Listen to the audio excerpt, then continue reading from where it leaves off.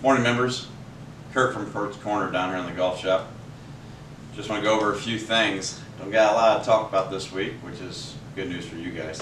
But 4th of July is approaching this weekend, and for the men we have a few pieces from Travis Matthew for the holiday season.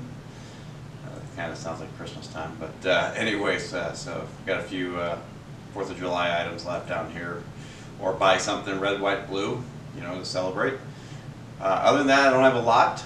Do want to say congrats to Jeff Davis and his guest Mike Locks for winning the tradition this past weekend.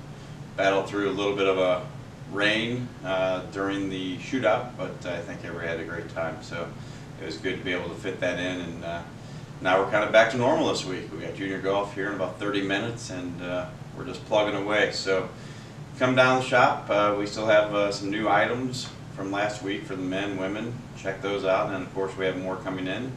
And as you know, we've battled some delays with COVID, so we're doing our best to make sure we have everything that you want. So I know a couple gloves are sold out, some golf balls, but things are starting to roll in as fast as they can, and we'll keep you posted, or just stop by and make sure that we have your items. If not, we'll make sure we get them here as fast as we can, pending our companies that we're dealing with. So thank you for your business. Everybody stay safe, and see you soon.